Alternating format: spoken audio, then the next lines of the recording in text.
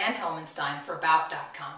I'm going to show you how to grow borax crystals around a snowflake shape so that you can grow your own borax crystal snowflakes. For this project, you'll need borax, which is sold as a laundry booster and a cleaner, and a pipe cleaner. You'll also need hot water, a copper glass, scissors, and a measuring spoon. Make the snowflake by cutting a pipe cleaner into 3 pieces. You can use a colored pipe cleaner if you want a colored crystal snowflake.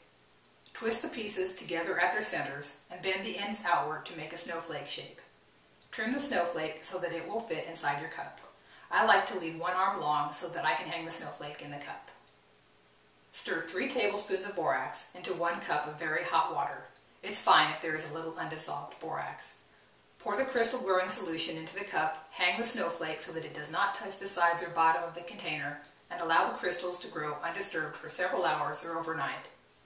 Remove the borax crystal snowflake and use it however you'd like. The snowflakes make pretty decorations. I hope you've enjoyed this easy crystal growing project. To get ideas for more crystal projects, visit me on the web at About.com. Thanks for watching.